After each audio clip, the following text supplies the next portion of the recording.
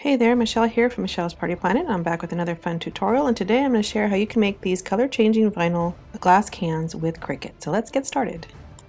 Okay, we're going to start in Cricut Design Space, and what we're going to do is we're going to search for a Darth Vader image. I'm going to go ahead and use this one. It is $1.99 to use.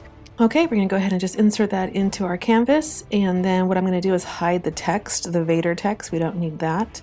Once that's done, I'm going to go ahead and just resize it so that I can get it to the right size for the glass can. And then I'm going to go ahead and use the contour tool to remove these little squiggly lines around the lightsaber. In order to remove the lightsaber from the body, we're going to use a slice feature in Cricut Design Space, and I just added a shape, just a general square, and we're going to do, basically, is just cut off the lightsaber from the body.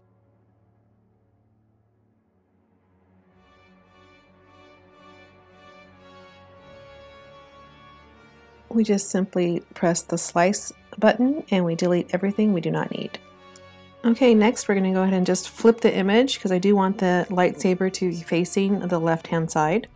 And we're going to be using two types of vinyl here. We're going to use black vinyl for the body, and we're going to use the color-changing vinyl for the lightsaber. And then I'm going to group them just in case I need to adjust my sizing. As I mentioned, we're going to do two vinyls. We're going to do black, and then we're going to do color changing vinyl for the lightsaber. And I'm going to send it to my Cricut machine. I'm going to go ahead and use my Cricut Joy.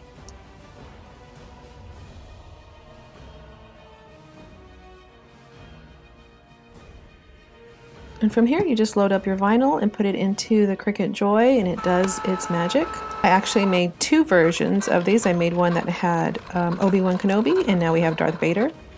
Both color changing vinyls are more of a transparent or a clear when just lukewarm, and then they turn either red or blue when they get ice cold. So I'm going to go ahead and get my glass can and apply the vinyl. This tumbler cradle is really handy for applying vinyl on any kind of mug or tumbler.